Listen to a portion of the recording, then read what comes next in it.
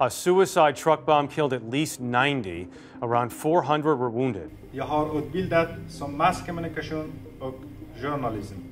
Jag var tidigare krigskorrespondent på en tv-station i mitt hemland. یک موتر مملو از مواد انفجاری. الیاس احساس گزارش میده. الیاس احساس. با تشدید نامنی‌ها در ولایت بار دیگر مهاجم انتحاری با موتر مملو از مواد انفجاریش کاروان نیروهای بریتانیا منفجر. شدت این حمله به حدی بوده است از نداشتن اراده سیاسی انتخاباتی کشور تغییر بنیادهای صندوق‌های رای نخواهند رفت. با این حال سخنگوی وزارت داری می‌نماید اما